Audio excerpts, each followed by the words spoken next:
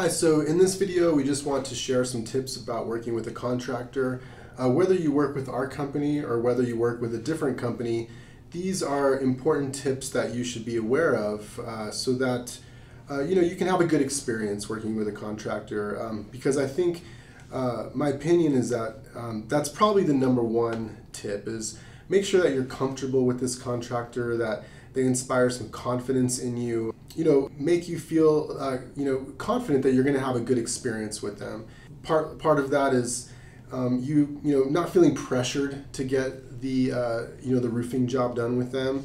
I think it's partly of that they're offering you good products that are in line with what your budget is.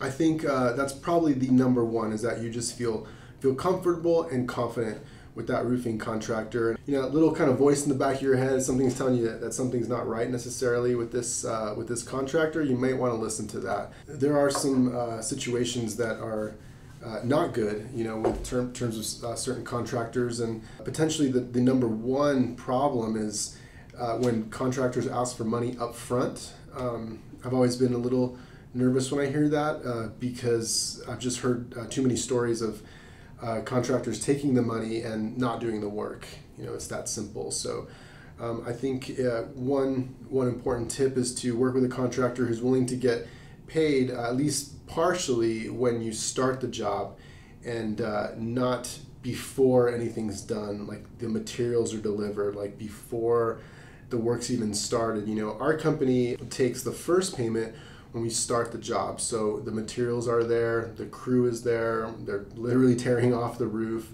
and then we ask for the first payment. But even that first payment is just a partial payment. It's not for the whole roof. We don't get paid the rest of the money until the job is 100% completed. We also work with insurance companies. So by the time the insurance pays, it's 3-4 weeks after we've done the job. So that gives you a little extra security as far as when you make that first payment, there's still more funds coming. And if the job's not completed by the time the rest of the funds come, then you have some kind of recourse as far as like holding back some money until all of the project is completed. So that's another, I think, major tip on working with a contractor. I think one of the second major thing is working with someone who is a local. That's very important because when we get a hailstorm in our area, a lot of people come from out of state, and one of the first things people from out of state start doing is they tell you that they can like waive your deductible and not have you pay the deductible. And so when people kind of meet with you and right out of the gate they say we'll waive your deductible, or just not pay the deductible, and that could be a little bit of a red flag, because when you don't pay the deductible, that means the budget for the roofing job has been reduced. And when the budget for the roofing job has been reduced, there's the potential for some corners to get cut. And we've seen some pretty bad situations that we've gone to fix where the corners are cut. For example, the underlayment is just a very low quality underlayment. So the underlayment is what goes underneath the shingles. So the shingles are important, obviously extremely important, but what goes under the shingles, the underlayment, is also very important. That can actually, if you don't have good underlayment, it can lead to roof leaks. I think it's important to definitely work with someone who's local. So when working with a contractor, it's important that you're aware of the amount of your deductible, and that you have to pay your deductible. So, with our company, there's definitely options around the deductible. For example, using financing, or potentially using doing a payment plan. We can do a payment plan in-house. That's probably the best way to go. However, a lot of people don't know that sometimes you can even use insurance funds themselves to cover the cost of the deductible.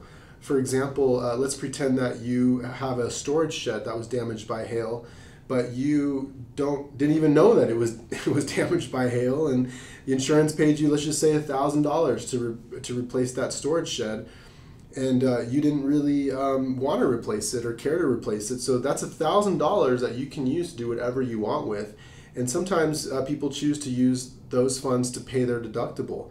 So a lot of times people aren't aware of that, and I think it kind of goes with working with a contractor that you trust and that you feel confident in, because a contractor who will take the time to explain things to you in a very clear way and to be very transparent with everything, and who will go through the insurance estimate with you line by line if necessary, and just make sure that you understand what's going on. That is a good contractor that I would recommend. So again, if you don't use us, make sure you use someone like that who is willing to go through and explain things to you in a very transparent way. One huge thing is to make sure you get an impact resistant roof. Okay, being in Colorado, it just does not make sense to not have an impact resistant roof. So if I could convey the most important message is, make sure you ask whoever contractor you're working with to give you an impact resistant roof. If you have to pay more for it, great, pay more for it. With us, we give everybody at minimum a class 3 impact resistant roof, no additional charge. And so, everyone with us gets an impact resistant roof, and we don't charge anything extra for the class 3. So that's extremely important. However, it's not a huge cost. If they're going to charge you, $500 or $1,000 for an impact resistant roof upgrade, I would just pay it, because it will avoid impact resistant roofing does hold up to hail much better than non-impact resistant.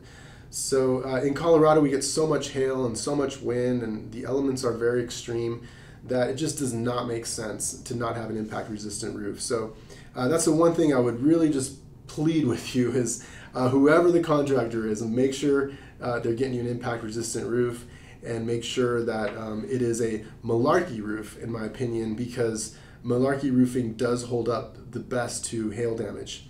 So that's going to do it for our video on tips and tricks. We hope that you enjoy this free download, and feel free to reach out to us if you have any more questions. Thank you. Have a great day.